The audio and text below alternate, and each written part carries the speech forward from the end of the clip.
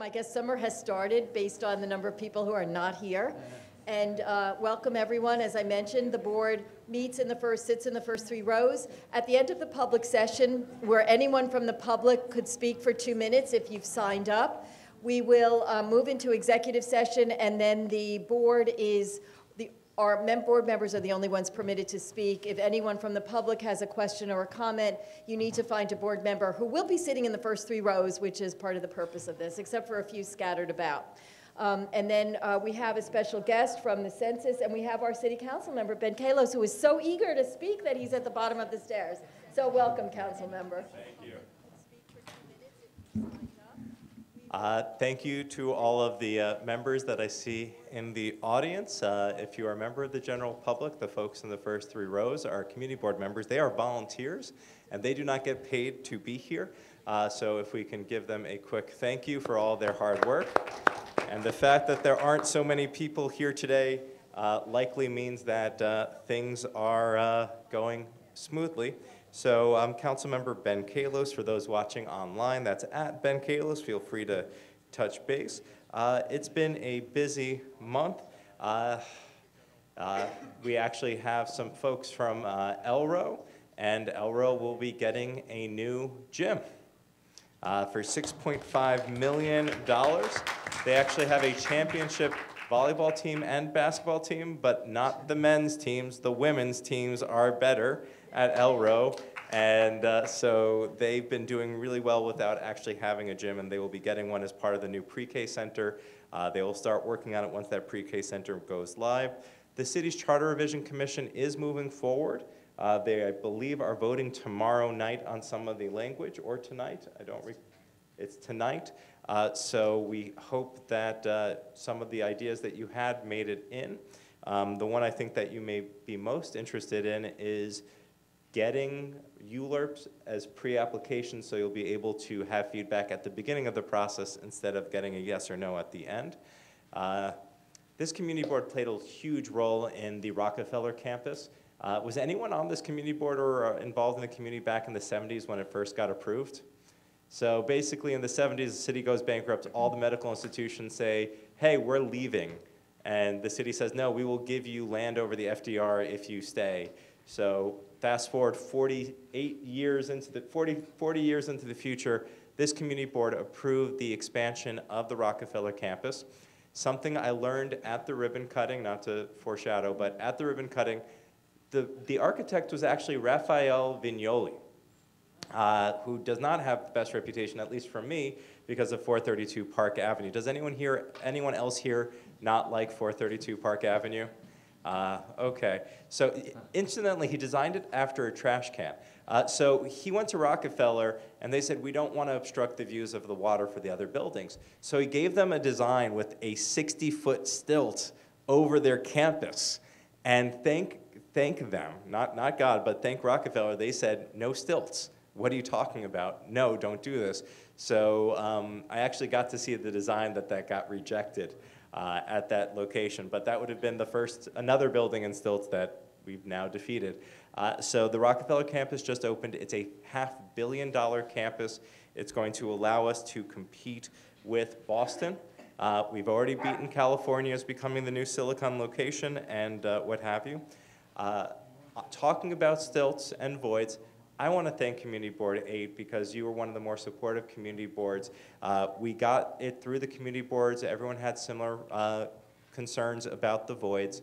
We had a question about what the scope was, and it turned out that the scope was far more limited than we thought it would be, and we weren't able to get the things we wanted, but we entered the public record and entered the public discourse around what we wanted to see in those spaces. Sadly, the City Planning Commission, instead of trying to lower the gaps, so right now, there's buildings with 150 feet and 160 feet. Now those gaps are going to be 25 feet maximum if the developer so chooses to try to get away with it. So it's no longer unlimited. They can do them every 75 feet. But the City Planning Commission actually said no, they wanted to do it every 30 feet, not what we were recommending, which was every 12 feet. So that actually passed the council in May, and I think earlier this month became law. Working with Extel, who gave us a pre-K center at 95th Street, we just cut the ribbon on 28 units of affordable housing for people making $35,000 a year. It's 70% AMI. It is 2 bedrooms. If you didn't know about it before, it is now too late to apply. The rent reforms in Albany, I will let my state colleagues speak to. I think it is great news. I hope you will join us, and I think you are, as always, participating or what have you in our annual Overdevelopment Forum. It's on June 27th at 6 p.m. It is at the CUNY Graduate Center. It is sponsored with our Congressmember Carol Maloney, Gail Brewer, Keith Powers, Senator Liz Krueger, Assemblymember Dick Gottfried, Assemblymember Harvey Epstein, Assemblymember Rebecca Seawright. We have so many events in the parks. I'm going to highlight one of them. Anyone familiar with Shakespeare? And in Shakespeare, did they have enough people to play the right genders? No. So one of the things that we're doing with the New York Classical Theater is they're doing Oscar Wilde, The Importance of Being Earnest, but they're doing it 2 ways. So on certain nights, if you go, the people will be following their traditionally cast genders, and on the other nights, they'll be swapping. So this will be worth seeing twice, and I hope you will join us. There is a lot. I want to thank the Parks Committee, Peggy Price, Susan Avery. We've been fighting to open the Oval for so very, very long. I'd never actually been to the Oval until I went there for a protest. And we don't always get exactly what we want, but I think we got some pretty good concessions from the parks. They opened the season for 6 months, so starting on Father's Day, if you are under 18, it is $10. If you are a senior, it is $20, and for everyone else, it is $100. You can play as much tennis as you want in the air conditioning all season. I'll make sure we mention it at CB11. It is just right off the 6 or the Q, but it is all season until Labor Day. And then starting after Labor Day, you can play in the morning, 7 a.m. and 8 a.m., $10 drop-ins during lunch, or in the late evening at like 10 or 12, what have you, but they're making a third of the time available, plus so many other things that we'll be digging into a little bit later. Our fresh food box is starting. There's so many events in our pieces. And I had one other thing. Will, if you could assist me for 1 second. There it is. Thank you. I'm going to ask one of our public members to come up for a moment. If Judy Schneider could please join me. So I was here in January, and I believe it is an octogenarian is what folks are called. So one of our board members had become an octogenarian, and what I did not realize is that there were 2 octogenarian board members on Community Board 8. And so it's been a little, it is late because when was your birthday? January. It was in January, so I'm sorry it took so long. It's the speed of government. But I wanted to give, how many proclamations do you have at home? I couldn't begin to tell you. Fair enough. So just to add to your large, fair enough. So actually we will redo this one and get Keith Powers to be added to it because I know that we share you. So that being said, we have a proclamation. It is. How much time do I have to read everything? Fair enough. Give me 1 second. Whereas Judy Schneider began decades of service on the Upper East Side with an empty lot on the southwest corner of East 63rd Street and 2nd Avenue, MTA property that decades ago had been the staging ground for the construction of Lexington Avenue and 63rd Street Station.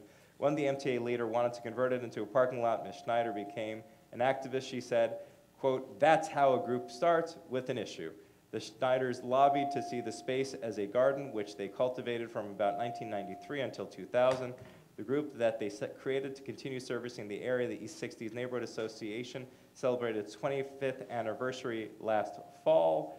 Whereas Ms. Schneider stressed the couple's agreeable partnership as a main factor of their success. Quote, "I know many couples, the woman is very much involved and the husband just doesn't have anything to do with it, or lots of times vice versa, but we're both involved in the same issues," she said. The Schneiders have 3 children and 4 grandchildren. They have lived on the Upper East Side for 50 years in the apartment they bought in the first condo building in the city. And there's more whereas and more whereas. Be it known that Councilmember Ben Kallos, 5th District, gratefully honors Judy Schneider in celebration of her 80th birthday.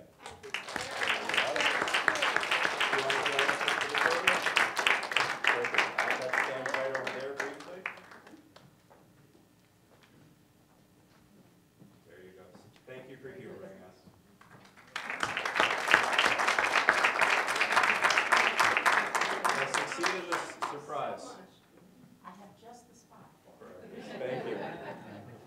Thank you very much. Any questions?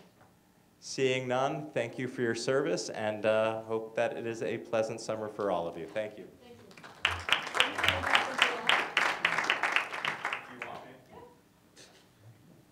Okay, let's start with the public.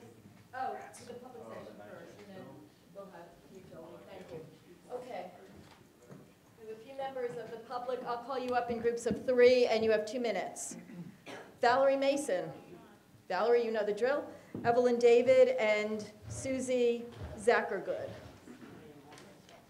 And we only have one more, so you might as well come up as well. Lisa Semple? Hi, I'm Valerie Mason. I'm here in my capacity as the president of the East 72nd Street Neighborhood Association.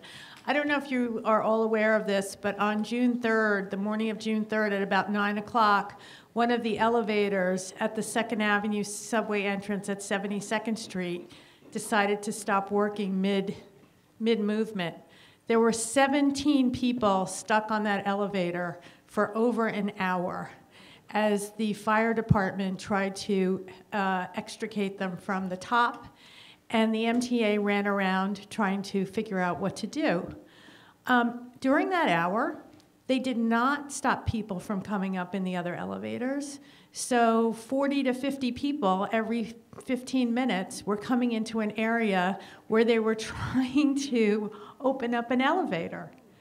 To add to that, there was a street vendor whose cart was right in the midst of the way.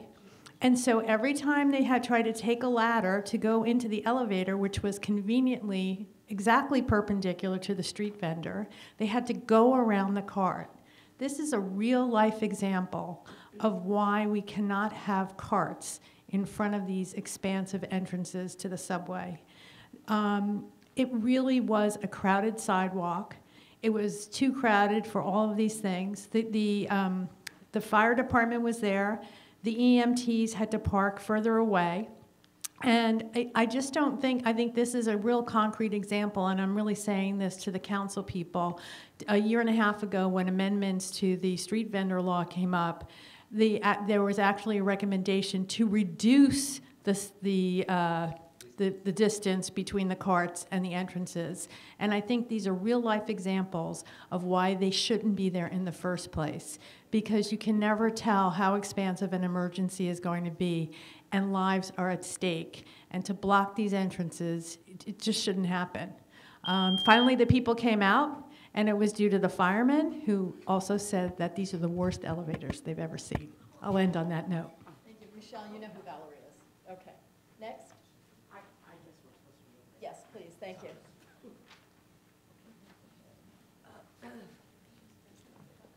My name is Evelyn David. I'm speaking on the proposed bus lanes for Lexington Avenue. The DOT on the June 5th meeting, I believe it's June 5th, was worried about, they said at 4 o'clock, all the traffic starts getting backed up, and they just had a headache about this, and that's why they want to put in bus lanes to make the buses go 25% faster. Okay, so what they really need to do, that the bus traffic at 4 o'clock is due to the 59th Street Bridge, because on 2nd Avenue, you can't get down 2nd Avenue to get on the 59th Street Bridge. So everybody comes, a lot of people come to Lex, and I know this because I live right there on Lexington Avenue and 62, and they go down to Bloomies and they make the turn. Okay, having said that, that's the 4 o'clock traffic.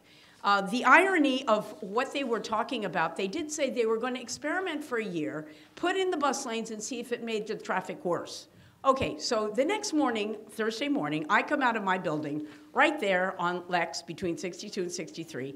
There is, as it turns out, the main gas valve for the entire neighborhood, as well as the water mains and the sewage. You know, it's right near there. So that lane where they're going to put the bus lane was completely torn up. And the experiment is, okay, if we put in the bus lane, let's see what it does to the traffic. Well, the traffic was backed up farther than the eye could see. Now, that's the experiment. It's done. We know if they put the bus lanes in and make Lexington Avenue 2 lanes, it will be horrible. Okay, the other thing that I asked them to please consider, they're talking about changing signage on the east side of Lexington Avenue. The only place residents can park on the east side of Lexington Avenue between 63 and 64, and 64 and 65, is after 10 o'clock in the morning. It's metered, everything is metered. The entire west side of Lex is metered commercial, but they want to change those 2 blocks to just commercial metered. And I know from parking there, and I'll make it really fast, the commercial people are out by 10, even before 10. They make their drop-offs and they're gone. Flower guy, he drops off his flowers, he's gone. So that is a plea to them. Anyway, thank you very much. Thank you. All right. Yeah. Thank you. Susie? Thank you.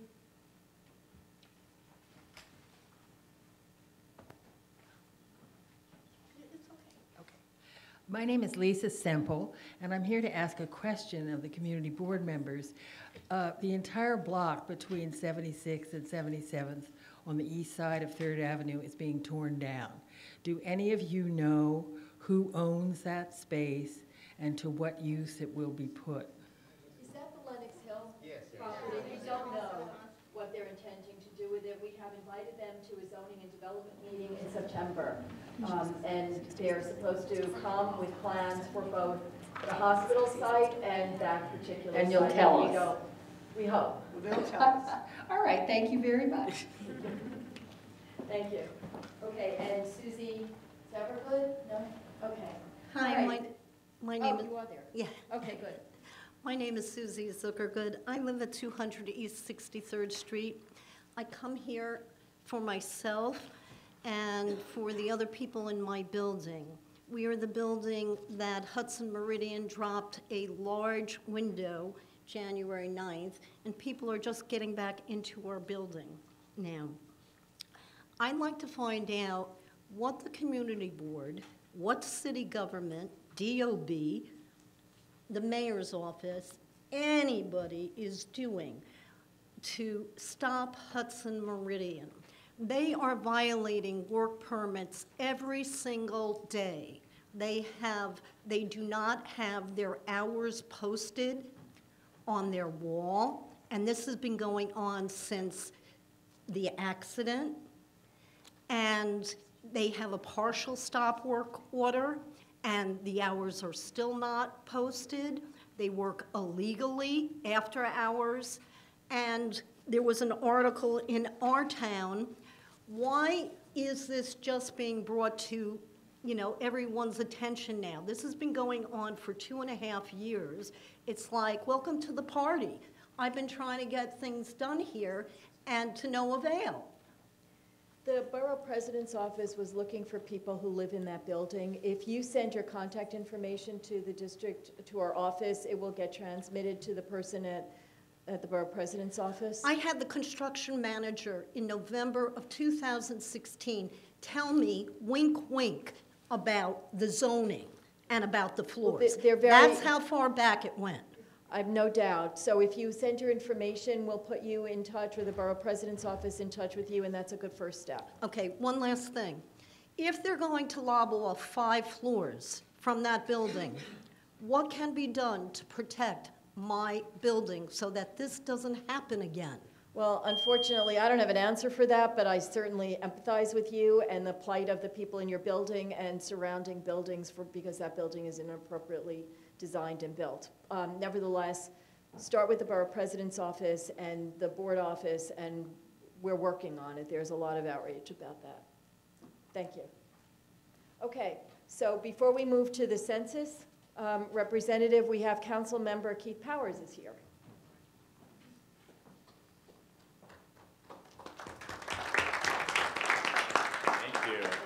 Thank you. I don't want to interrupt the census too much and I want to talk a little bit about it, but it's so important. So thank you for a brief few minutes just to say hello.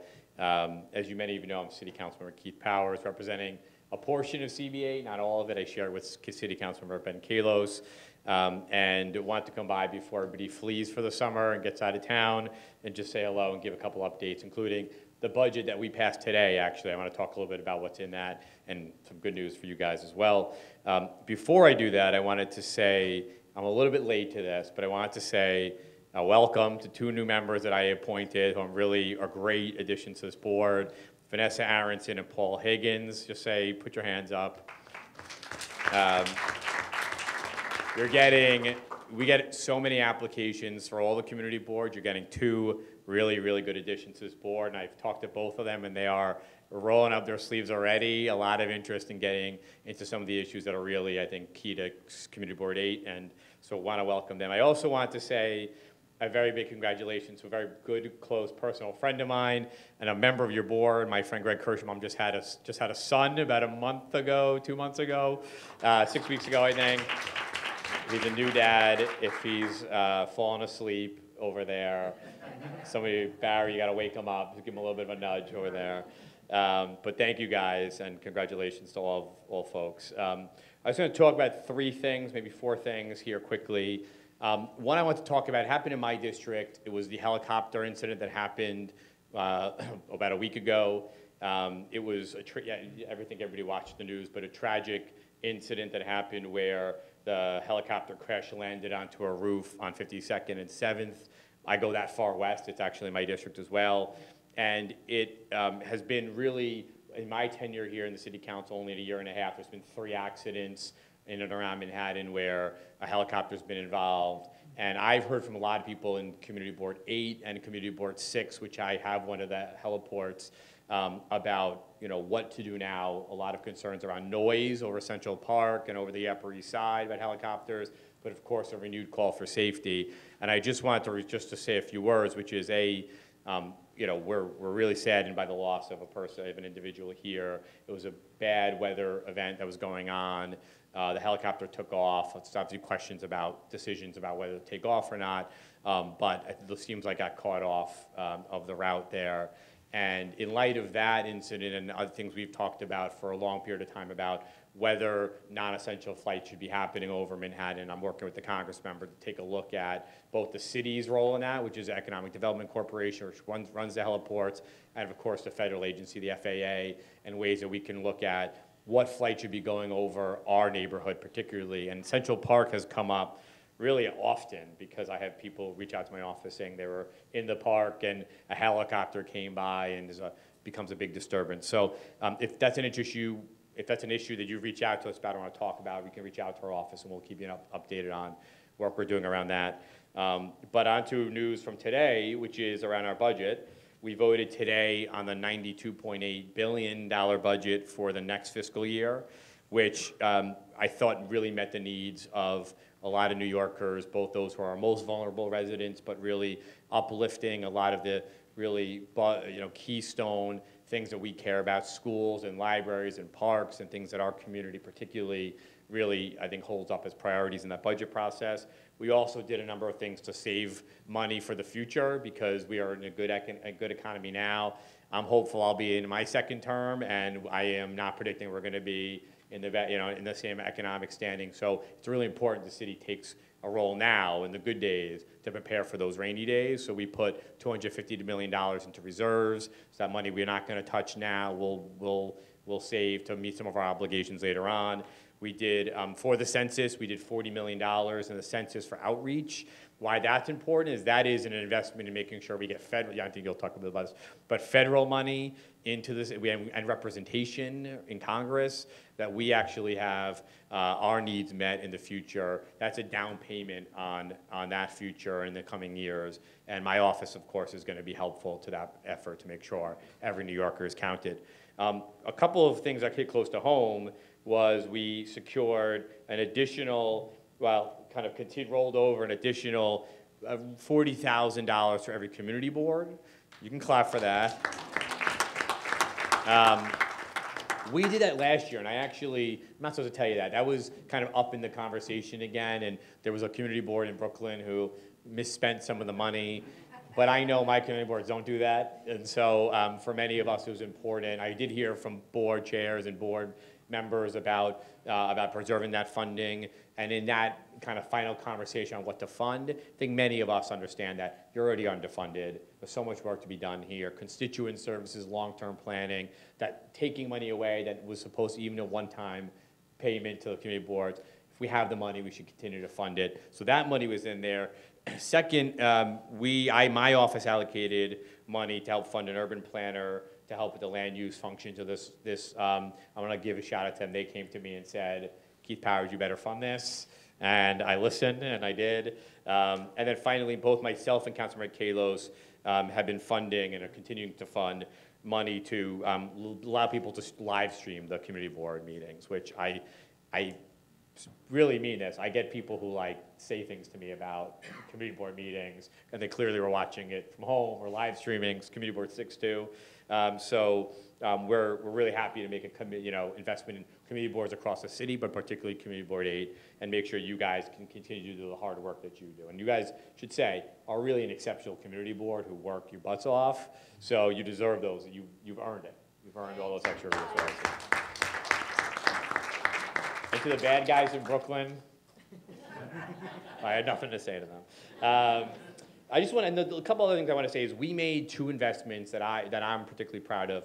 1 and 2 historic, all-time highs in terms of increases in funding, libraries and parks. And to me, those are, you can please clap for those. These are personal to me because I've always viewed places like that as public spaces. They're egalitarian. Anybody can use them. They are public spaces for people that really need places to go. For children, libraries can serve as their own after-school program, places to do homework, places to learn to read. For so many New Yorkers, they go to our public libraries as places where they can find new things, new ways to educate themselves. We have programs. I'm the chair of the Criminal Justice Committee. The New York Public Library does services for people who are incarcerated. They do for people who are learning English for the first time. They're really important places, and our investment into those is really a symbol that every New York, it's not things that are just for one community, it's a really across the board raises in their budgets so that they can meet the needs. And they were also in the original budget, things that were on the chopping block. They were supposed to get cuts. And so we really, as a council, fought to put money into them rather than take it away because every community has a library, every community has a park they cherish. Those are places for all of us, and we're really proud of that money. I think we're doing $43 million of new money into the city parks for better maintenance workers or gardeners and other programs that we do in the city parks, and it's a $33 million for our libraries. And I actually also added in $250,000 for our local libraries to help, as actually I do participatory budgeting, which you get to vote on capital funding. I let you guys decide, and you guys, so I shouldn't even take credit for it, you guys should take credit for putting about $250,000 for our libraries local here to help modernize them, put new technology into them so that people who go there have access to the latest and the newest technology. So if you voted in my participatory budgeting, thank you for putting libraries at the top of that list. And just a few other items that in participatory budgeting. Wagner Middle School is getting new bathrooms. That was one of the top items. If you have kids in there, yeah, there you go, I love Wagner.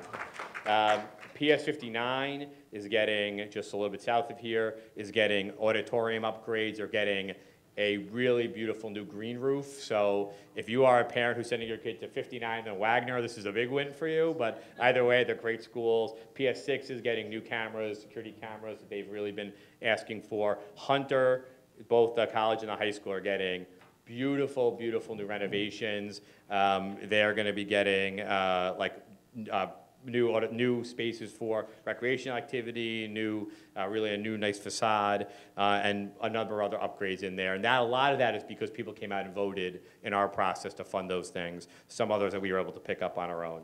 I don't want to take up too much time. I just will say 2 more things. One is I passed 2 new laws that are going into effect shortly. They're both in part of my committee, in the Criminal Justice Committee. One is access to health care in our city jails is pitiful. People make medical appointments to go see a doctor. Sometimes have to go to Bellevue, never get taken to those appointments. We have people who take sick call, which is to say, I don't feel well today. The no-show rate because they're not presented to the clinic is pitiful. We had a hearing on this, and we've really made an effort to improve that process. So if somebody's not taken to the clinic when they're not feeling well, somebody misses a critical appointment, there are now new levels of accountability. We at the council will know when that's not happening, and we'll be able to hold them accountable. It was a real fight We're fighting with the mayor's office over this, but we passed it the other day. It will have meaning to people who really need critical services when they're behind in our city jails. So that is really important. And the second part sort of related to that. Thank you, I appreciate that. And the second one is kind of related, but it's if you are in a city jail today, you can call 311. And they have a really high amount of 311 calls. If you want to file a grievance to say, I'm not getting appropriate services that I need or something like that, and people really do, that actually doesn't count towards there's actually a formal filing a grievance process.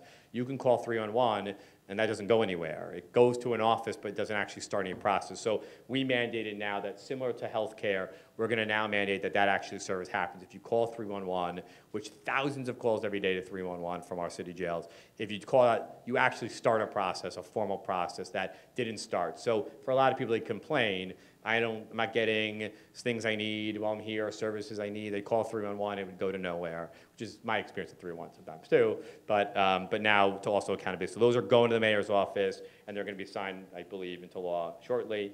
And the last thing I want to say is, I am very proud of this, but I really want to give credit to our state elected officials. The rent laws in Albany, the rent reform that was happening in Albany, is one of the most meaningful laws that will happen in my district while I am here. When law changes, I should say. I grew up in a rent-stabilized apartment. My parents still live in a rent-stabilized apartment. I represent rent-regulated tenants. I represent Stuyvesant, which has been one of the epicenters of this fight. And I'm really, really proud of our colleagues in the state government. I just want to give them a particular shout out because they went up to Albany. They didn't come back and say, we couldn't get it done. Politics stood in the way. The real estate board stopped us again. They went out and they got us something that, to me, I can now look at my constituents and say, your future is secure here in New York City. You're not going to get evicted. There's not a fear of a law that's going to be used against you. And I really think that this is going to have, I know we talk a lot about long-term planning in this neighborhood, in our community, how to preserve the ability for people to stay here. That's going to be, to me, the most meaningful change that we can make in the city or in the state to protect people. And I don't see any of the state elected officials there, but I know they have representatives here. But Liz Kruger and Dan Court and Rebecca Seawright and Brad Hoylman and all people who represent us are my heroes because they went up there, they fought the good fight, and they came back. And I'm really, really excited about that. And I just will say, I used to work for Liz Kruger, and she's been in this fight for a very, very long time. She went out to places that I never heard of throughout the state of New York to win back seats so that they could get to this day. And I don't know what it's your text, but I texted Liz, and I said, congratulations. She said to me, this is the proudest day that I've had as a state senator, and I'm really, really grateful for Liz Kruger and her fight to make this day happen. I'm just going to leave it at that, but I'll say we have actually tomorrow, we're hosting our mobile district office hours, which you do every month. We'll be at the Yorkville Library on 79th Street. If you want to, you can obviously always pull me aside or call my office on any issue, but if you want to come by, say hello, keep us company, or want to come talk about an issue, we'll be there from 12 to 2 tomorrow. And of course, Jenna from my office is here in the back if you have anything you want to talk about in the meantime. But I can take a couple of questions. I know you want to move on to the census. Yes. My name is Sharon Pope. I was under the impression, circling back to the helicopter issue, I was under the impression that to the extent practicable, their flight paths had to be along the water and not crossovers. I mean, not for, yes. I mean, to cross over, but not to, take long, flights down from, say, one end of Manhattan to another for both Manhattan as well as Roosevelt Island. Is it possible that you can clarify the overall rules for flight paths for helicopters? So I'll tell you what I know, and most of this is in the wake of what happened a week or two ago.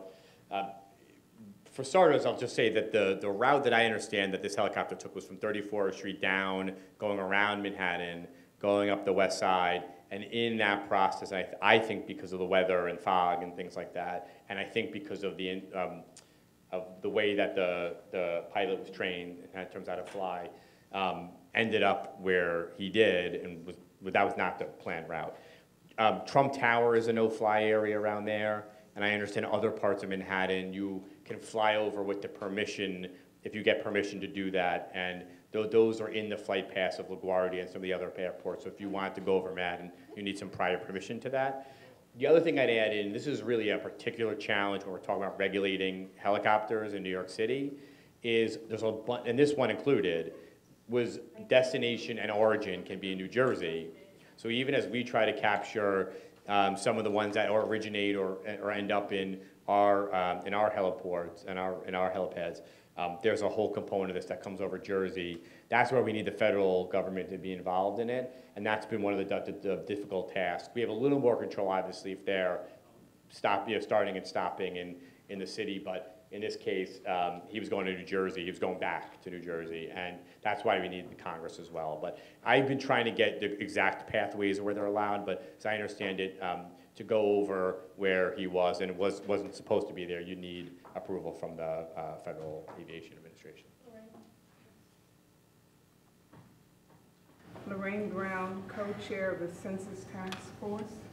Councilmember Powers, I want to thank you for your commitment to Census 2020 and for the $40 million. That said, we're having a Census Task Force meeting tomorrow at 6:30 in the district office, and hopefully you'll send someone there to join us. Sure, that'd be great, and thank you for that. And I said a little bit of the census, but we look at the data, and we, our district, our new neighborhood, many people participate, but a lot of people still don't. And it's going to be online, I think, this year. Am I right about that? It's going to be online this year, but if you don't respond, you're going to get mail and door knocks and things like that, and you'll fill in the rest. I'm stealing your thunder, but really important. And I know sometimes it feels like one of those things you can put off. It's meaningful to our budget, things we can fund here. And like I said, it also matters in terms of our representation in Congress and many other things. So thank you for all your work you're doing on that. Yeah, as a rent-regulated tenant, I live in a 5-story walk-up. I happen to have a landlord who's an honest guy. There really are some. The changes in the laws are, for the most part, very appropriate. But some of them are payback. And the one that concerns me is the $15,000 cap. If a boiler has to be replaced, or a roof, to limit what they can get, rather than have competent oversight of the estimate of the job, the costs, whether it really needs to be done. We're substituting tough laws for tough oversight. We've got to keep an eye on this. Yeah, that's a good point. It's a good point. It's gotten a lot of attention. So in the rent regulation package, there were 2 items that were about how a landlord can invest in an apartment or their building as a whole. One's a major capital improvements, which is you can do a boiler upgrade, you can do other things in the building, and pass the cost along to the resident, to the rent-regulated residents, or if it's a market rate resident, get it reflected in their rent. The second is individual apartment improvements, which is if somebody moves out of the apartment, you do an improvement on it to modernize it, you get to reflect that in the rent as well. And Albany made a shift, and a big shift, in terms of those 2, which is raised, and I admit that I had some concerns about, similar to yours, which is make sure we don't disincentivize somebody from putting money into and investing. And I live in Stuyvesant town.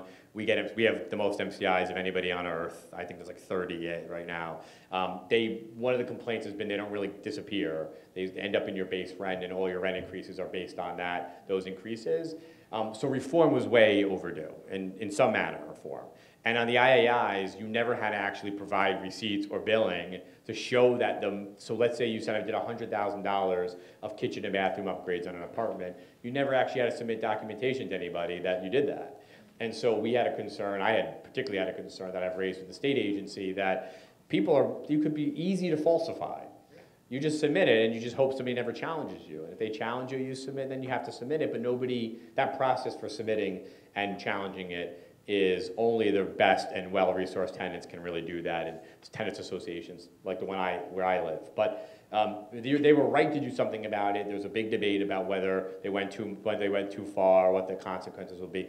I will say I have had a conversation with the city housing agencies, and we have some programs where if a landlord doesn't continue to do like upkeep on the building. We have an alternative enforcement program where we go in and do the fixes and charge them and hand them the bill. We're looking at some of those programs and things that we've subsidized in the city, housing programs we've subsidized in the city, to make sure that we also have appropriate ways to respond to things like that. But your calculation might be right, where such bad policies for such a long time cause people to want to swing that pendulum back far. I will say, just on the broader topic, and I think you would agree with this, like those are two areas that needed some attention because of the egregious nature of the way they were being treated as profit areas for a very long time. I have some of those concerns too about how far they went and whether there'll be consequences. So that's why I've kind of started the conversation with the city agencies to make sure, at least in my district, that we have alternatives to enforcement and things like that. One more, Jane. Oh, I just wanted to ask you, Keith, about Lenox Hill Northwell. Have they reached out to you at all? I got a presentation on the plan, I think somewhat around the time that they went public with it.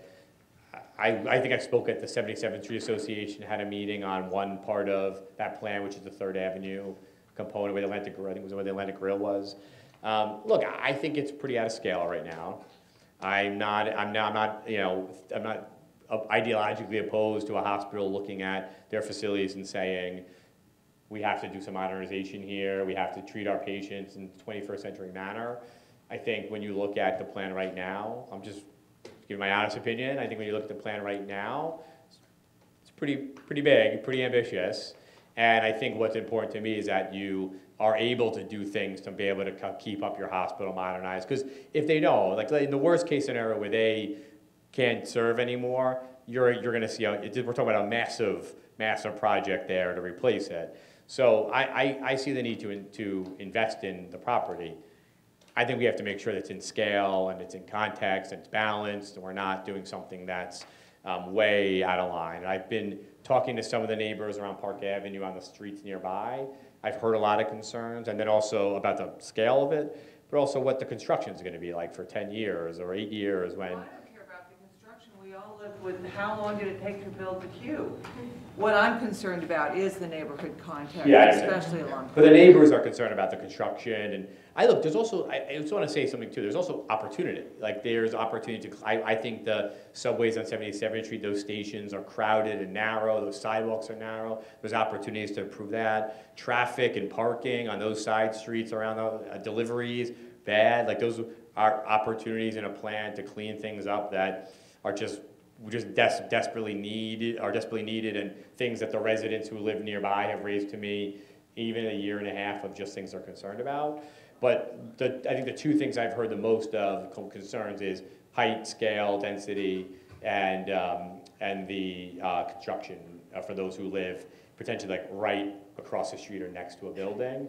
And two things that I've flagged very early on for Northwell about things that are going to be, I'm sure, things I know you guys are going to raise, the borough president and myself are going to raise, and things that would be wise for them to be looking at way before they get into a ULURP process and a certification. But I am happy to be with anybody that has really particular concerns about it, because the best case for me is to be able to bring back real concerns from the residents and the neighbors to say these are the things they're thinking about, so they can be addressed early, not when when the clock's running at CB8 and my clock and things like that. Because if you want to talk about it, or any neighbor wants to talk about it, I'm happy to find time to hop on the phone. CBA should have a seat at that table. You guys always have a seat at the table, of course. And I was going to say, with respect to that, they had made it clear at the public meeting that despite the fact that they'll be doing a zoning map amendment, that they will not be, they're hoping it won't be subject to mandatory inclusionary housing. So they want to build a massive tower. And I asked their land use whether it is subject to? They were hoping that even though there will be a zoning map amendment, that they would not be subject to MIH, which you have to. I don't want to litigate this right now. I believe I was told the opposite, and I think it was their land use. I asked them a question. I said, "Do you plan on doing the affordable within the tower or off-site?" And they said, "We're hoping to not be subject to mandatory inclusionary housing." I have to go back. We in our meeting, and I don't want to say something that I'm going to have to. I thought we had a conversation about MIH, and and how and whether it would apply there. And, you know, with our land use council, I'll follow up with you on that. If you want to chat about it, I'll follow up, because I have to go back and remember exactly what they said. But it came up in our presentation, I think proactively it was raised as, and my recollection was they were saying the other way, but I don't want to say that and walk it back, but. Put it in a condo tower on Park Avenue, you're going to put affordably? Yeah, we'll talk about that another time, yeah. I can come talk to, can I take one more? I'll take one more. All right. It's just about the bus lanes. On Lex, can you have any input into this problem? There is a solution right now on Lex. It works. Yeah. Why would they they're gonna create something worse. If you're talking about Anyway. the bus line again, could you do that? Email us and talk to Jenna, we'll talk about it. Who is it back there? Jenna, I'll get right it there, right. raise your hand, Jenna. Yeah. Okay. She'll And come Jenna here. comes to our meetings, Yes. and so thank you. Okay, thank you guys, and have a good summer if I don't see everybody. I'll come back, all right. I'll see you guys. Okay, then I'd like to welcome Jolie Golden from the U.S. Census Bureau. Thank you. The census is, as I mentioned, so important that we have to hear it a lot. Right. Hi, everyone. I just want to first thank Mrs. Brown, who has been my partner in the census here, Community Board 8. She is astonishing. I hold her up as an example to the other boards that I work with here in Manhattan, and I'm thrilled to be partnering with all of you here as we look to count everyone once, only once, and in the right place in April 2020. I'm going to talk just for literally 5 minutes and then take a few questions.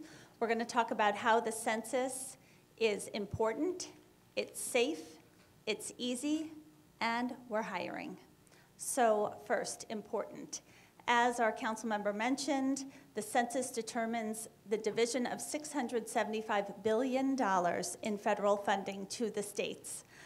Those of you who are looking at your tablets, there's a sheet that mentions the New York, some statistics from recently from New York per George Washington University. You can see that all of your favorite federal programs are on there.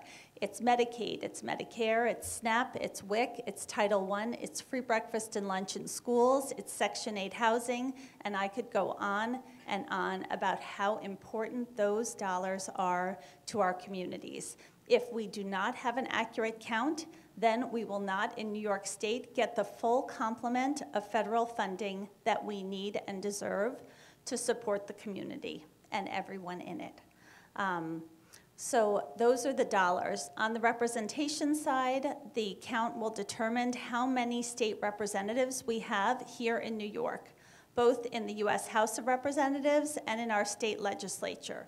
It will determine congressional districts and voting districts. And school districts. So that's a little bit about why it's important. So it's safe. Everyone who works for the census has a badge like this. This badge means that they've sworn and taken an oath that they will protect all of the information that they are privy to as part of the census, the entire Census Bureau. The oath is taken for life, and it means that if for any reason there was a breach of data, and if I were involved, I could be thrown in federal prison for up to 5 years and fined $250,000. So we take this very seriously. In addition, the census data, all census data, we take data in from other agencies. We do not give it back out. We spit out statistics. So we take in information about people who are unemployed. We spit out the unemployment rate. All of our data is protected from other government agencies by Title 13. Title 13 was put into place in 1954. You will hear Julie Menon, who will come here, I understand, in the fall, and I'll follow up with some specifics with her. And the fact is that she will say Title 13 is ironclad. No other government agency, not ICE, not Homeland Security, not the IRS, can access the data from the Census Bureau. So that's just to tell you it's safe. And I included on your tablet, you've got this handout on the census and confidentiality. So that's just something to look at. In terms of that the census, before I go to the census is easy, I just want to say the other handout that I included was this why we ask. There are some of these out on the table out there, but why we ask is every question that's on the census. So this ties into the fact that the census is easy because it's the short form, it's the same form we used in 2010. We're not sending anyone to the long form.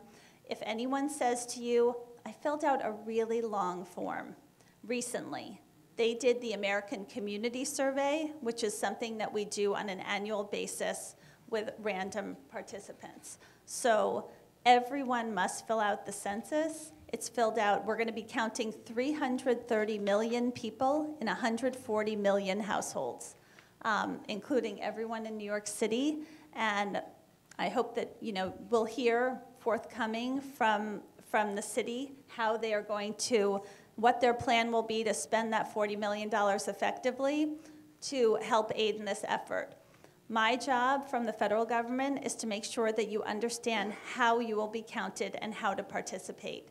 So, in terms of how we are going to invite everyone to respond, in March of 2020, March 12th of 2020, we will open an online database. You will be able to respond to the census in 12 different languages online for the first time ever. You will also be able to call on the phone, and you'll be able to call 12 languages, dedicated phone numbers in French, Spanish, Russian, Mandarin, Cantonese, Vietnamese. I'm not going to say the Tagalog. I can give you the full list. I don't have it by memory yet, but I should.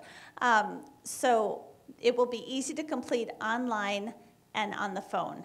And because we're taking it in online and by phone, we will be able to have digital results for the director of the census in the city, Julie Menon. She will be able to see where people are not responding and then be able to push into those neighborhoods. Right. The last time, I think, we had a report on the census, people understood that the mayor would be able to send out people specifically to specific addresses, but that's not correct. So the only people who should be knocking on doors to collect information are people who work for the census because they've taken the oath and they've sworn to protect that information. So the city hall won't have access to individual residents or apartments? I can't speak for what the mayor will do or the city will do. I can only speak for the fact that the only people who can who can do the knock, right? If you don't respond by phone and you don't respond online, then your fourth mailing that'll come to your household will be a paper form. So for those of you who are attached to the paper, it will come. You will have the paper form. If you don't respond in any of those three ways, you will get the knock, knock, knock. And the only people who can do that knock, knock, knocking, which is why we are so busy taking people into our online database to hire, are people who work for the federal government. If anyone comes to your door and knocks on your door and starts asking you things about your social security number or your bank account information, they are not from the Census Bureau, and you should let us know, or you should let the government know, because we will then follow up with them. And trust me that unfortunately that will happen. So in terms of it being easy, so it'll be online, by phone, by mail, and then knock, knock, knock follow-up. So we're hiring. We're hiring on 2020census.gov/jobs. I left outside a number of these brochures about being a census taker. There are actually 2 different offices that are going to be in Manhattan that are also going to hire in northern and southern Manhattan. Recruiting people for IT. They're boots on the ground operations. Where you will probably see retail, like kiosks and other things, that's something that Julie Menon is going to be working on. The census this time around does not have the same stimulus funding we had in 2010, so you won't see that sort of effort from us, but we will have these 2 offices helping to support the census. So I also wanted to mention, because I hear that it was discussed recently in at this community board level was that it's the issue about the citizenship question. So right now, the citizenship question is on the census. It is part of the form. The Supreme Court heard oral arguments on April 23rd, and we are due to hear that decision sometime very shortly, because as many of you may have read about, the census does go to print over the summer. So that decision will be coming out. Whether or not the citizenship question is on the census, we encourage everyone to complete the form to the best of their ability and to fully answer every question for the sanctity of the data involved.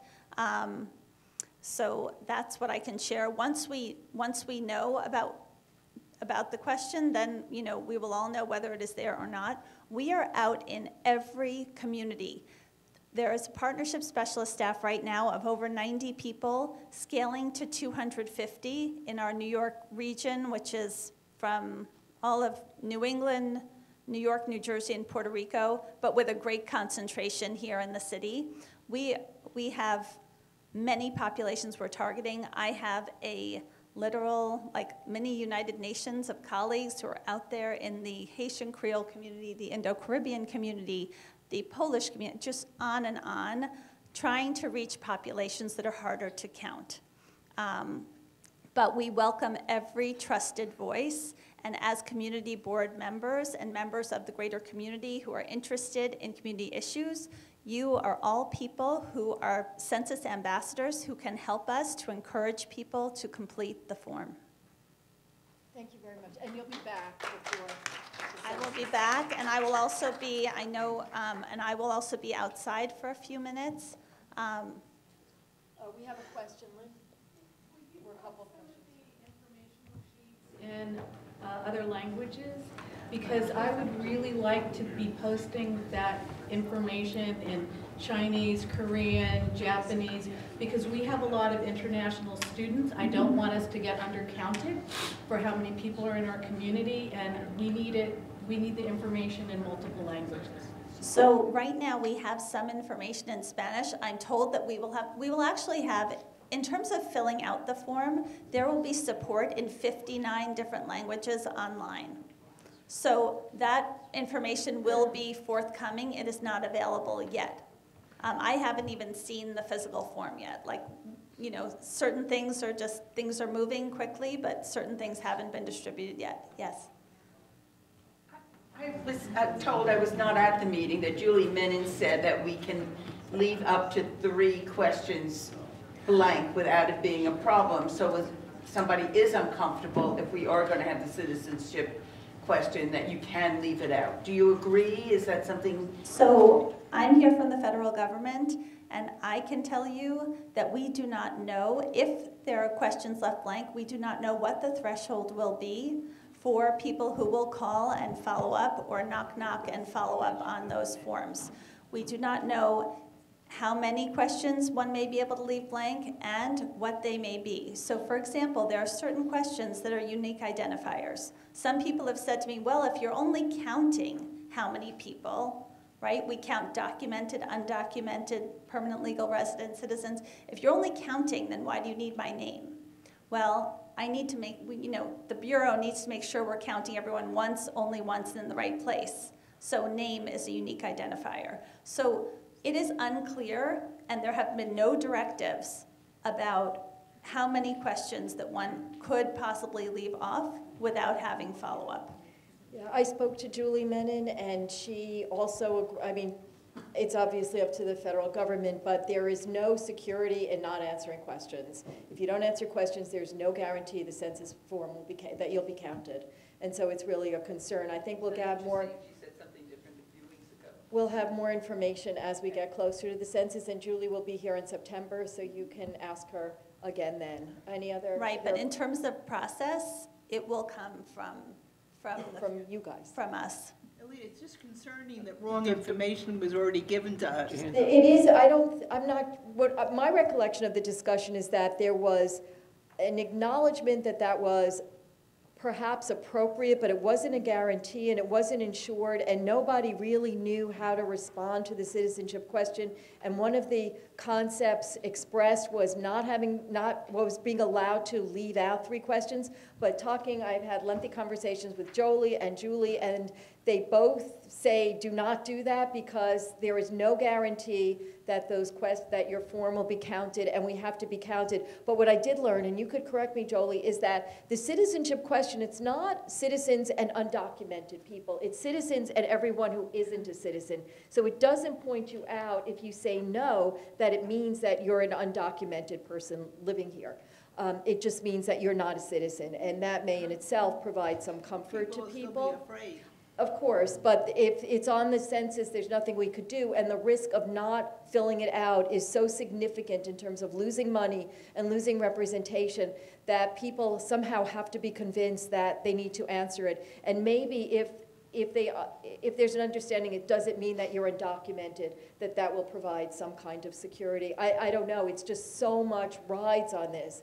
And given some of the information that has come out about the question, it's unfortunate, and that people are scared is really unfortunate. And so that's why I've asked Jolie to come a number of times, and Julie, so that people from the community could come. And credit to Lorraine, I was going to mention in the chair report, but I might as well mention it now, is that she did workshops for people to come and fill out applications to work for the census. She did it at the Isaac Center, and it had forms printed out in different languages, Spanish and Chinese and Russian, so that people would be enticed and willing to come. It was very well organized. There were a lot of people who showed up. I know Lorraine has statistics. So all of this drive from the beginning, what Julie told me was in 2010, neither the city nor the state put any resources behind the census, and the number of people who responded was really not great. So the city and the state are putting a lot of money and a lot of effort into enticing people and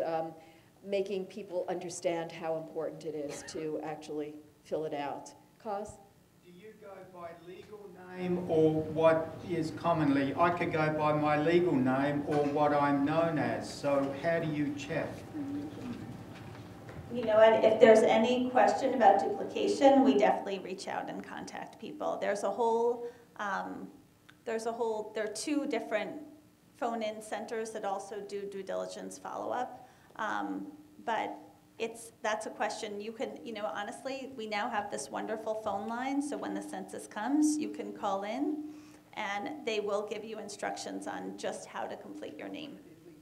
But Dave? I could go by my legal name, and everybody knows me as Kallos, and I could get a knock on the door.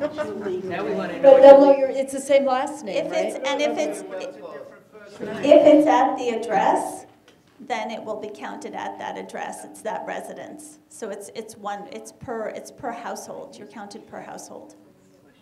Dave? Yeah, this citizenship question is obviously an incredibly hot issue.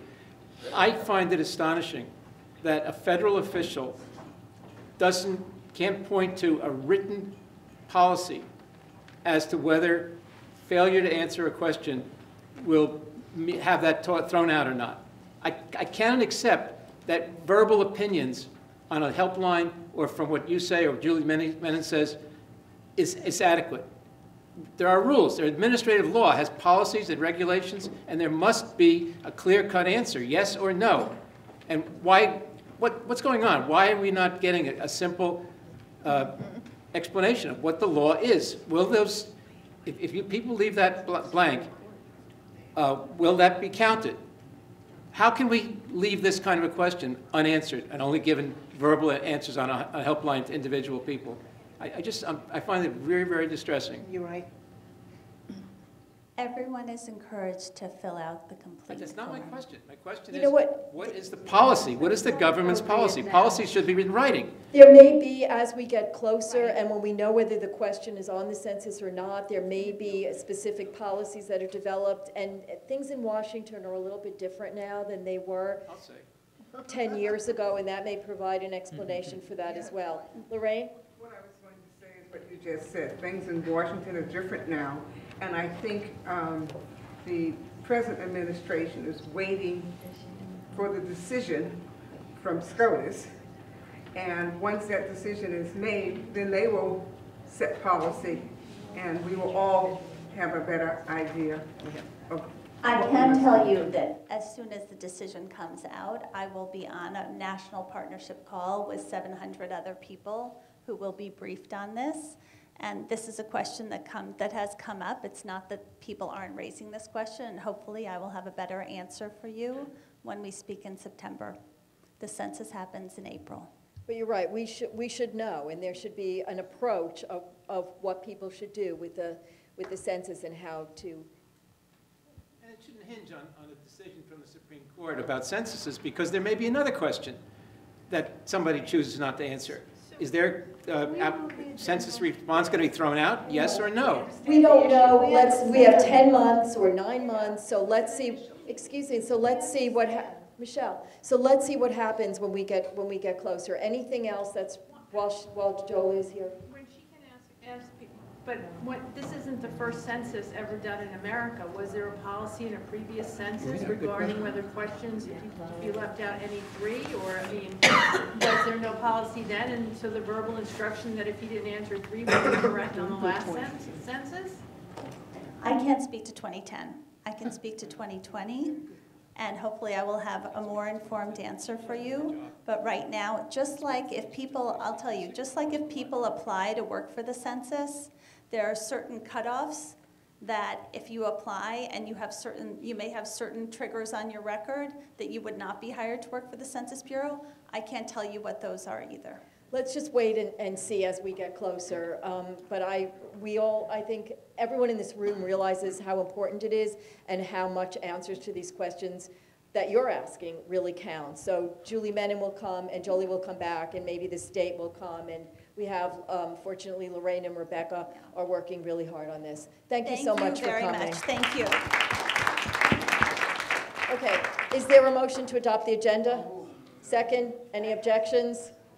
Okay, the agenda is adopted. Any amendment to the minutes? Rebecca? I have two. The first is in the vote tally with the name street light. Those votes aren't on the sheet. And then I know that the parks and waterfront resolution was only one line, but that one line also isn't included in the minutes. So if those could be fixed. With those corrections, anything else to the minutes? Okay, then the minutes are adopted. Let's hear from Manhattan Borough President's Office. Yolanda, welcome. Yes, come on up. Or not, if you choose. No. No? Oh, they have to come up? No, that one? This one, come on up, they're saying. You're a TV star. No, that one doesn't. Oh, it doesn't work? No, it picks up sound for the... Hello. I'm Yolanda Rodriguez from Manhattan Borough President Gail Brewer's office. Good evening, everyone. Just a few things to follow up on the presentation made by Jolie. Gail will be holding a press conference this Friday in her office at 1 Center Street, convening the Manhattan's Complete Count Committee to introduce its members and to announce her Census Count Initiative funding. This RFP for the Census 2020 Complete Count will focus on targeting, elevating the numbers of undercounted communities. So, you know, undercounted means underfunded and underrepresented. So it's really important that we get the word out there throughout the city. The Borough President wanted me to talk about a little bit about the public hearing that we had last week on June 11th around the borough-based jails. People from community boards CB 1 and 3 came out to testify and voice their opinions about that. It's anticipated that the de Blasio administration will file the ULURP very soon, irrespective of what these community boards feel and think about these borough-based boards. And Gail is committed to working with the CBs to ensure that if this proposal moves forward, that the most egregious aspects of the land use matter is scaled back. I also wanted to announce that July 1st will be the start of the Manhattan Paper Challenge. The Pratt Paper Company, who's sponsoring this program or initiative, will weigh tonnage every month with the Department of Sanitation as to who is doing the best job insofar as collecting recyclables. Also wanted to send a congratulations to the tenants of Olms Tower on their victory against the mayor and NYCHA. NYCHA rescinded the application for the development of the infill, so I want to send my congratulations and our congratulations to the board and to the tenants at Olms and this wonderful victory. Also, yes, absolutely. You know, it just goes to show you that the voice of the community always prevails. Also, a congratulatory note to Friends of the Upper East Side in their challenge against 1059 3rd Avenue as well. And Susie, if you're still here, the resident who spoke earlier at 200 East 63rd, if you're not here, what's that? I don't see her either. But we did have a resident that we reached out to from that rental building who we're helping out with that as well. But as far as the challenge is concerned, it is pending, and no news is good news as far as I'm concerned, as far as we're concerned. So hopefully that investigation will be pending. And that's all for now. Thank you. Thank you. Okay, other elected official reps or elected officials reps? Come on up. It's very quiet in here, I guess because there aren't a lot of people, but no talk. Hi, thank you. Thank you as well. Hi, good evening, everyone. My name is Terrell Brock, and I'm a community liaison from State Senator Jose Serrano's office. I hope we're doing well. The senator has been very busy up in Albany, and we're able to help pass the strongest rent reform and tenant protection laws in the history of our state. And the senator is especially pleased that included in the package are provisions from his legislation to eliminate the vacancy bonus, which currently allows landlords of stabilized units to raise their rents by up to 20% after a vacancy, rapidly transforming a rent-regulated apartment into one that is market rate and decontrolled.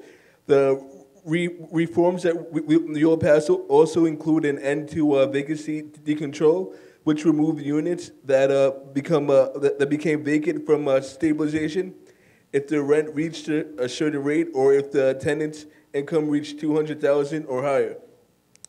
This led to the deregulation of more than 300,000 units. And we're also able to pass a driver's license for immigrants. Some benefits are allowing immigrants access. Allowing immigrants access to license will make our roads safer, lower insurance rates, boost our economy by generating more than $50 million in annual revenue through taxes and fees, ensure that these hardworking New Yorkers can drive to work, school, medical appointments, and emergency situations, providing them easier access to services without fear of arrest or deportation. And has also helped foster trust between immigrant communities and law enforcement, making them more likely to report crime and cooperate with the police, as well as encouraging them to be active participants in civic and community life. And does anyone have any questions? Okay, great. Hope everybody has a good night. Thank you. And if anybody, okay. Oops. Okay, good. Thank you.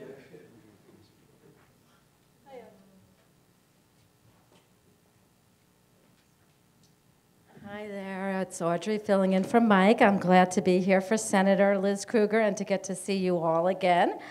As has been mentioned, everyone, particularly Liz, is thrilled about the rent regulations being strengthened in the state for the entire New York State.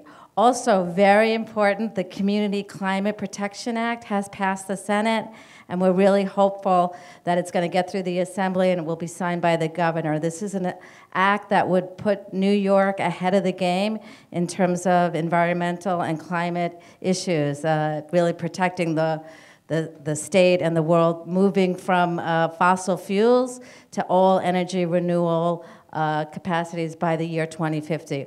And also, Liz wants it known that obviously it's also a jobs program. in addition, because it will be creating new jobs in renewable energies.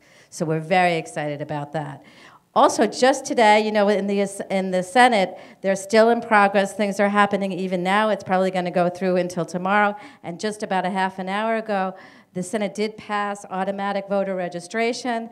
And as you may know, New York State is number 47 in voter registration numbers. So you talk about being worried about the census. When you look at those numbers and think about people signing up and registering, we really have a lot of work to do. So the automatic voter registration has been improved. We fully expect that it's going to go into the Assembly and the governor will sign it.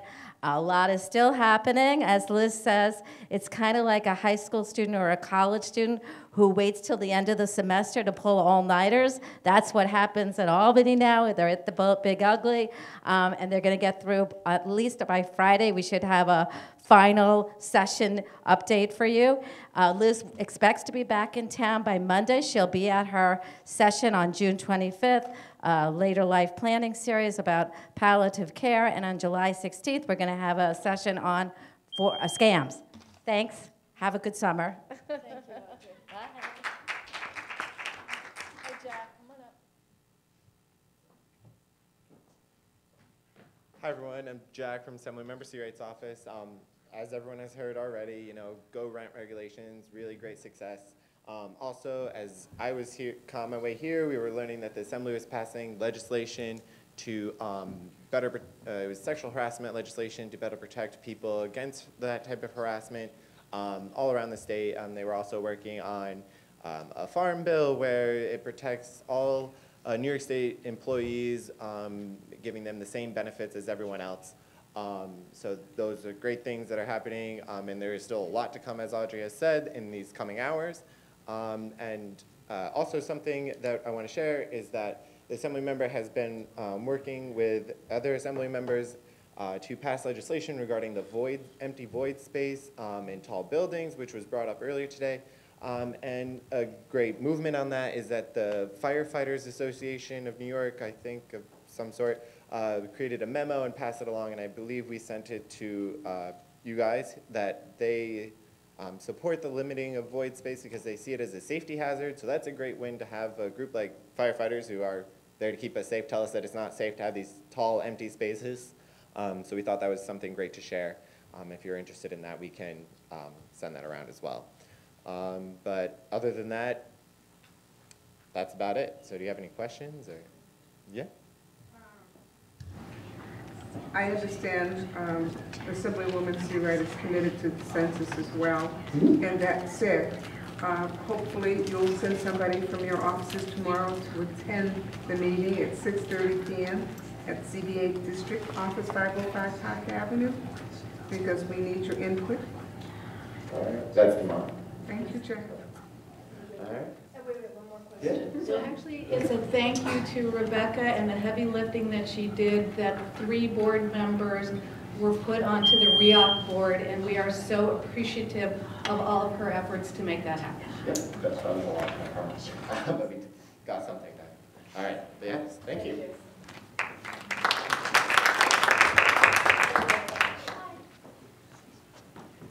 Hi everybody, my name is Rebecca. I am the new community liaison for Assemblymember Court's office. I know you've probably heard from Victoria in the past. She left the position because she moved to Texas, so very warm and nice weather.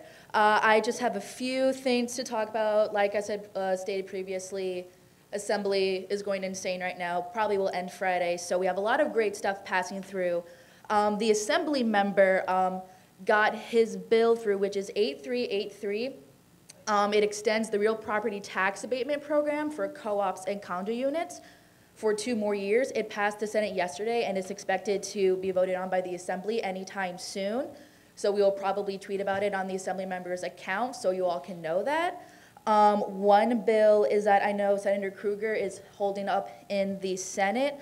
It adds 92Y to a list of nonprofit institutions that are eligible for funding from DASNY, which is the Dormitory Authority of New York.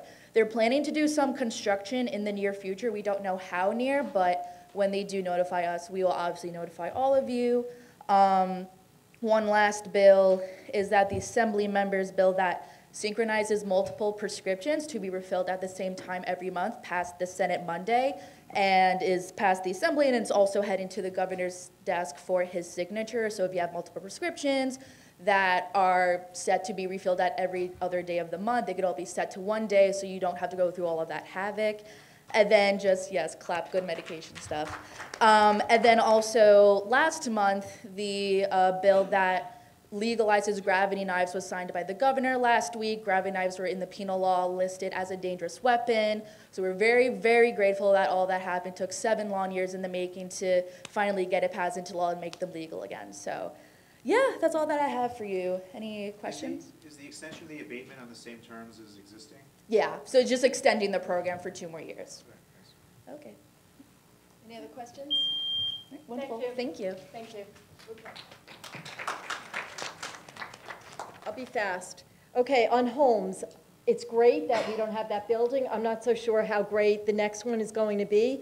So I've already contacted Councilmember Kallos and trying to work together to ensure that it meets the community's needs. And, according to an article in the city, it is going to be 70-30, which I feel is punishment. 70-30 market rate versus 30% affordable housing, that feels like punishment. So we have to keep an eye on that. Barry and Peter Patch and I were lucky and had a 6.5-hour afternoon and morning at Cornell Weill Medical School, and I know that the issue of the expansion of that hospital was an issue, I think, years ago for the community board. Barry, you look puzzled. Am I saying something wrong? But the research facilities there are so extraordinary that it literally took my breath away, what they are able to do and what they are working on doing between patients and genes and microscopes and materials and equipment. And they're not large spaces, so each lab is kind of half of this desk in front of you. I was so excited to be there and see what they are doing and listen to medical students that it was just a really exceptional day, and I wanted to let you know that the space is going to really good use. The Esplanade, Barry went to a meeting of Friends of the Esplanade, and we will be emailing you around his report of that. For the Veterans Committee, we no longer have a Veterans Committee because we no longer have a chair. If there's anyone who is willing to volunteer to chair the Veterans Committee, the former chair, I think, will work with everyone, so send me an email about that. Is that a question, Barry? No, it's a volunteer. Okay, just send me an email. May I just say that David Menegon, who was the chair, is now a public member of the Health Seniors Committee, and I'm hoping to do that he will bring in and do some veterans work through that committee. Okay, I also let him know that I was going to make this announcement if we could have a Veterans Committee. If not, we could run it through you, and that's fine. There was a great forum the Women and Families Committee did last week with District Attorney Cy Vance, the head of, she came and spoke to us, and I invited her to come back about the new District Attorney's division to deal with sexual assault in the workplace, which is a crime. Harassment is not a crime, but at some point there is a line that may be crossed depending on it. And also I found out that every single employer basically in the state, even with one employee, needs to do sexual harassment training, and that is a really good thing. They did an excellent job. And Brenda Levin sent around a memo that Extel prepared in response to the issues and concerns and ideas raised by the community at our meeting back in, I think it was May. So we'll send that around as well. Okay, Will, did I say something? Okay, Will? I'll be very quick. Last Monday, we had a very exciting day in the board office. We had our newest staffer, the part-time community associate position. She started, Saida Harrigan, and at the same day, we also had a JFU intern from Hunter College start for the summer internship. Sarah Marr is in the back, if she'll wave so you all see her and get to know her over this summer. She's incredible, and we're so happy to have both of them on the team right now. They were actually able to go to the census workshop that was done last week, and I hope they were very helpful in everything they were doing. And at the same time, they were also able to scramble and get extra flyers up for the meeting on Thursday, the Women and Families Forum. Thank you. And so we were able to get extra coverage on all the streets going up and down the avenues. And it was a very successful event, and they were very helpful in that too. So just to give them a big welcome, and hopefully you'll see them around soon. You reminded me, so there's a, 1 second, Laura. Will, I want to thank you so much, you and your office, for really being there for the Census Task Force for both workshops. We really appreciate you. Thank you. Yeah, thank you so much. That means a lot. It was really well done. I would like to say that I'm trying a new policy, which is because there's been some disagreement about the postering for various events and committee meetings. When you submit your minutes or your actually not your minutes, your agenda for your meeting or your agenda for the forum, please let Will know the area that you would like to see flyered, the avenues, the streets, if it's just intersections, so that there will be something that, that won't disappoint you. And if it's too much for the office, they'll let you know. But in the meantime, I think it's a really good idea to just have you guys are so vested in what your committees do and in the forums that you present that it would be good if the flyering met your expectations and brought in as many possible people as we can, which is not to disparage the office, but I realize that there's sometimes a disagreement. Okay, landmarks, David and Jane. Take it away.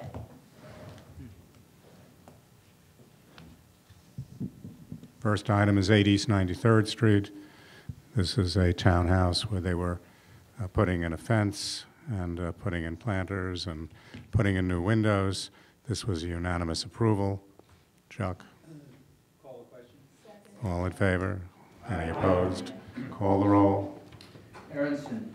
Yes. Ashby. Yes. Barron. Yes. Barton. Yes.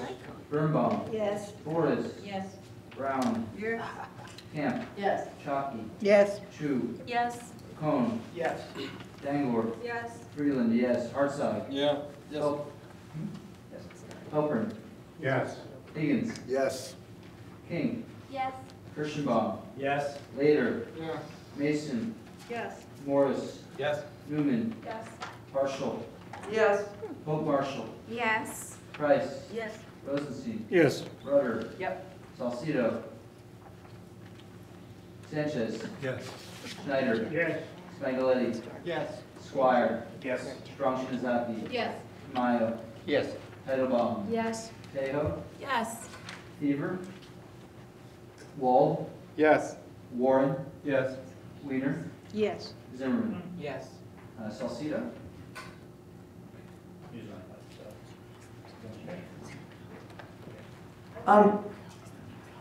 Item number 3 was withdrawn. That's 20 East 68th Street. It was a unanimous disapproval, and they're going to come back to us in July, I guess, with a new application. So we'll just have number 2, which was a sort of that was a motion to disapprove, sort of removing the symmetry from the front entrance by making one of the windows on either side of the front entrance a blind window. You can read the resolution. A blind window means the window would be removed, but the black granite that would be installed in its place would be incised to sort of have the same dimensions of a window, but it would not be a window. In any case, there were 3 votes against the disapproval. Do one of you, Gail, do you want to speak to why you... Well, I felt that the building beyond not being distinguished, that having that change where they were still going to have some bit of a recession, so it'll be recessed a bit, but you would not have the window being replaced. And I think you walk by, if you just look at all the black stone, that frankly, with or without a window, it was not going to make very much difference. Thank you, Gail. Michelle. Yeah, I voted for the disapproval. If you could picture a big entryway, and there may be a picture of it in here, I'm not sure. But if you could picture a big entryway and with all granite around it and black granite, with the architect's intention of having a window on one side of it and a window on the other, the windows being a very significant dimension, and then the building is asking that you leave that one window, but you take this other window and you recess it a little bit and just fill it with black granite. Now, if you're looking at the entrance to that building and the bottom portion of that building, that is really creates a completely asymmetrical effect. There's no real benefit to it. It demeans the architect's intention and any merit that this building might have. So I don't see a rationale for approving such a thing. And it was at the request of a retail tenant whose entrance is on the avenue and who may not be there in a few years. So that may have a completely different requirement in a few years. I couldn't see doing such a permanent restoration. To me, it had no merit at all. Thank you, Michelle. Question, Jane. Yes, Russell. Did they give a reason for why they want to make this change? Yes, I think Michelle just alluded to it. The retail tenant who I guess this isn't on. The retail tenant who occupies the space, the entrance to the retail shop or establishment is on Madison. They don't use that part of the rear of their space where the window is. So it's behind the existing window. There's like what you'd think of as a piece of cardboard, so you can't look in. You don't look into the window. But it's really the retail tenant, apparently, as Michelle said, who didn't mind it being altered or wanted it altered in that way. Yeah. So basically just to avoid the need to have the cardboard there to keep. Yeah. We don't know that it was necessarily cardboard. We don't really know. Whatever it was, you could not look in through the window, but the window is still there, matching the window on the other side of the entrance and lending the symmetry. Somebody want to make a motion? Call the question. Thank you. All in favor? Aye. Any opposed? Call the roll. It's a motion to disapprove. Yeah. Yes is a no. Yes, I know. I just want to make sure everyone else knows. Okay. No. Yes is a no. Aronson. Yes. Ashby. Yes. Barron. No. Barton. Yes. Birnbaum. Yes. Boris. Boris? I'm going to pass. I'm going to pass. Brown. No. Camp. Yes. Chalky. Yes. Chu. No. Hone. No. Dangor. Yes. Freeland, I'm going to pass. Hartzog. Yes. Halpern. Yes. Higgins. No. King. Yes. Kirschenbaum. Yes. Later. No. Mason. No. Morris. Yes. Newman. Yes. Partial. Yes. Pope Marshall. No. Price. Yes. Rosenstein. Yes. Rudder. Yes. Salcido. Sanchez. Yes. Schneider. Yes. Spagnoletti. Yes. Squire. Yes. Strong Shinizaki. Yes. Tamayo. Yes. Titlebaum. Yes. Tejo. No. Fever. Wald. Yes. Warren. Yes. Wiener. Yes. Zimmerman. Yes. Okay, Freeland, yes, and Boris? No. No. Did I miss anybody? Okay, on the first one, it was unanimous, 39 yeses, 0 nos. Will's counting that one, so why don't we start, Barry? Trisha's not here, so it's up to you.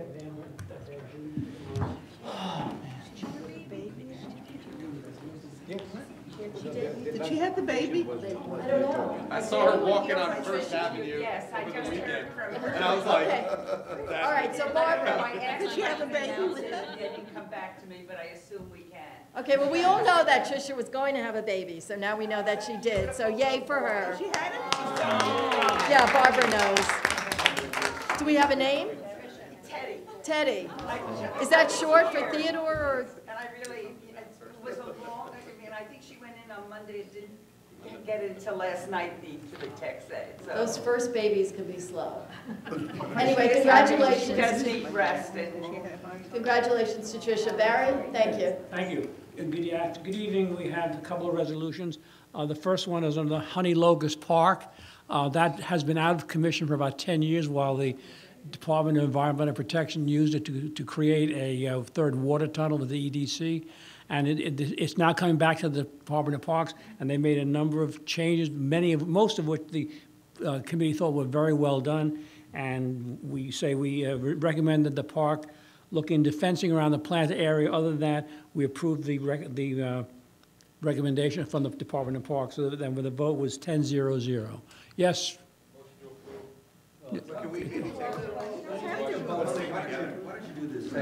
Sure. Well, The only, okay, so let me just describe the second one.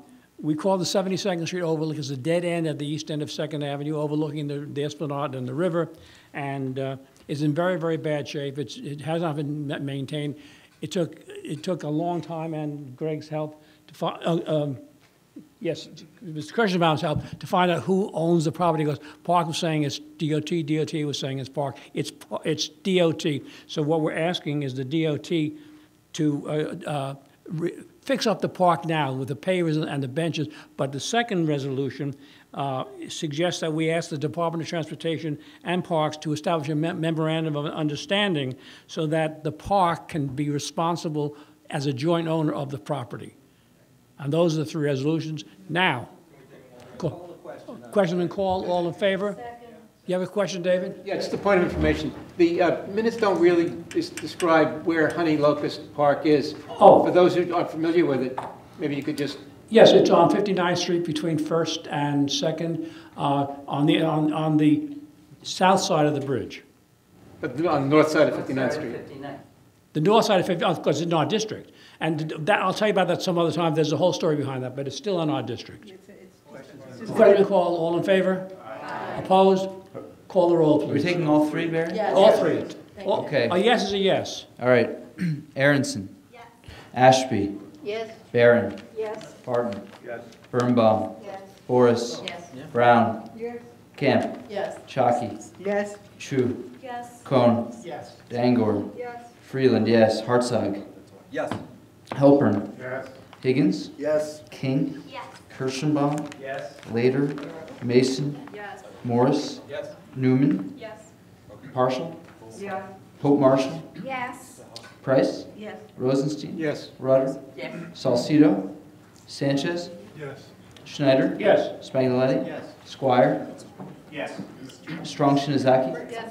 Tamayo. Yes. Titlebaum. Yes. Tejo. Yes. Fever.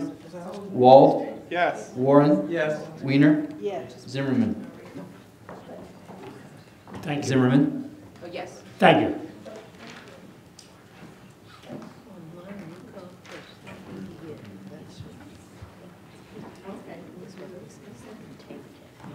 The vote on the landmarks resolution about the window were 29 yeses and 10 noes.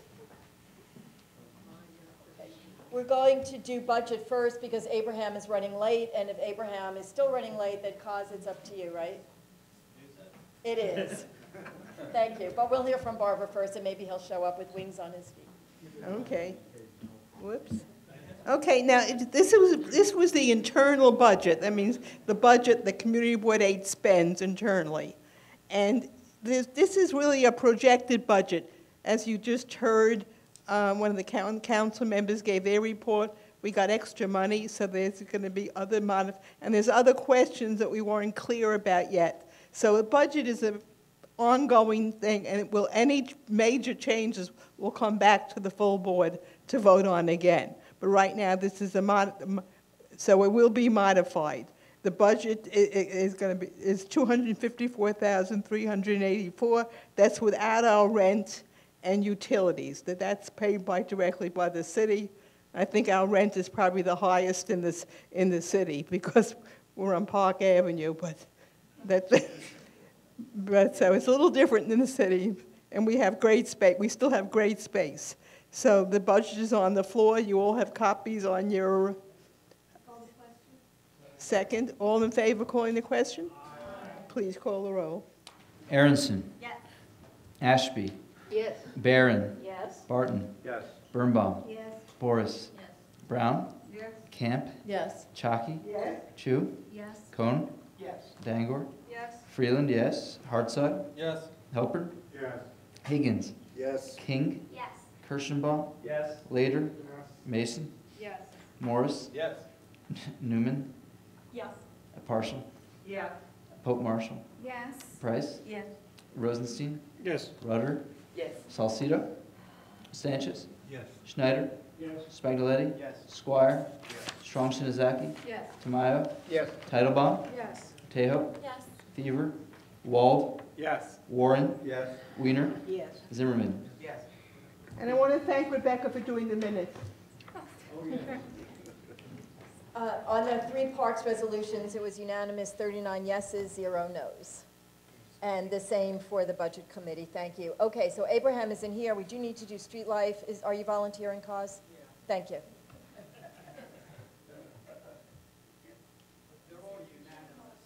You still have to do them. We still have to vote. Okay.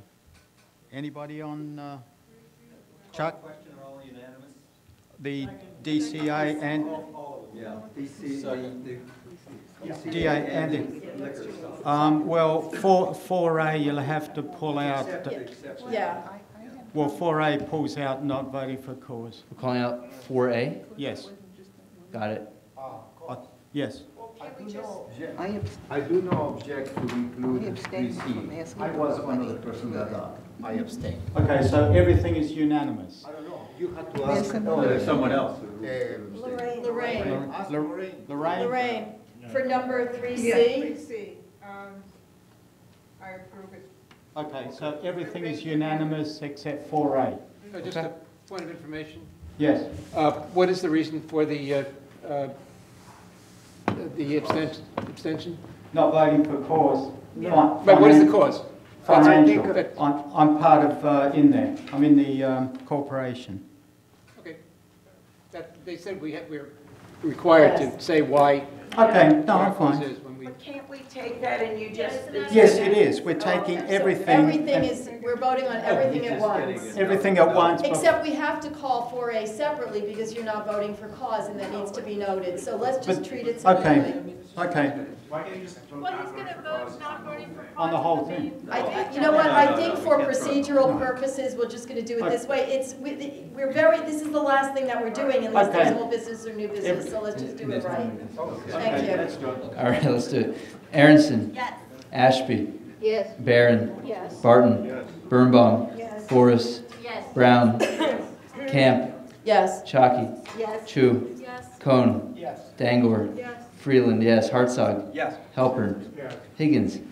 Yes. King. Yes. Kirschenbaum. Yes. Later. Mason. Yes. Morris. Yes. Newman. Yes. Partial. Yeah. Pope Marshall. Yes. Price. Yes. Rosenstein. Yes. Rudder. Barbara. Yes. Thank you. Salcido. Sanchez. Yes. Schneider. Yes. Spagnoletti. Yes. Squire. Yes. Strong Sinazaki. Strong Sinazaki. Lynn. All right. Thank you. Tamayo. Yes. Teitelbaum. Yes. Tejo. Yes. Fever. Wald. Yes. Warren. Yes. Wiener. Yes. Zimmerman. Yes. And 4A. 4A, call the question. Second. All in favour? Aye. All approve? Shall we do it? Thank you, Cos. All right. Aronson. Yes. Ashby. Yes. Barron. Yes. Barton. Yes. Birnbaum. Yes. Forrest. Yes. Brown. Yes. Camp. Yes. Chalky. Yes. Chu. Yes. Cone. Yes. Dangor. Yes. Freeland, yes. Hartzog. Yes. Halpern. Yes. Higgins. Yes. King. Yes. Kirschenbaum. Yes. Later. Mason. Yes. Morris. Yes. Newman. Yes. Partial. Yes. Pope Marshall. Yes. Price. Yes. Rosenstein. Yes. Rudder. Yes. Salcido. Sanchez. Schneider. Yes. Spagnoletti. Not voting for cause, financial reasons. Thank you. Nice. Squire. Yes. Strong Sinazaki. Yes. Tamayo. Yes. Teitelbaum. Yes. Tejo. Yes. Fever. Wald. Yes. Warren. Yes. Wiener. Yes. Zimmerman. Yes. Okay, unanimous on all of the other street life resolutions. Any old business? Any new business? Move to adjourn. Second. Okay, have a great month, and hope the rain stops. Do something, please.